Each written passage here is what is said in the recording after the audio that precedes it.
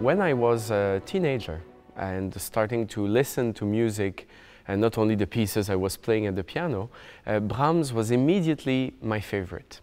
When I started to discover his choral music, his symphonic music, his chamber music, it's hard to explain why, but it's always been my favorite composer, and I think it's because he is the perfect balance of great form, attention to structure, and also the content, the emotion, which is so extraordinary and always very passionate. And that's why I think I still love him as my favorite composer.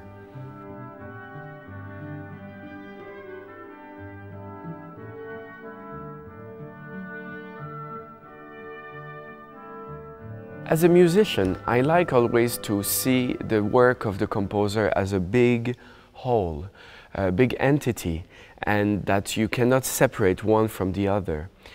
Brahms, maybe he reveals himself the most in chamber music.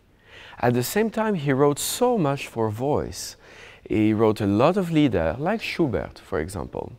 And his symphonic music is a combination of all of these elements. There's a very simple thing about symphonies by Brahms.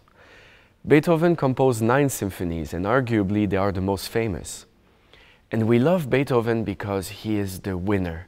He feels that the human being struggles, but always is victorious of the struggle.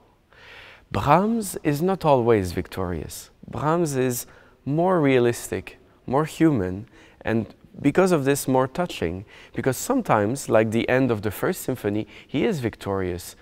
But sometimes, like the second movement of his second symphony, he is just not powerful over his own destiny.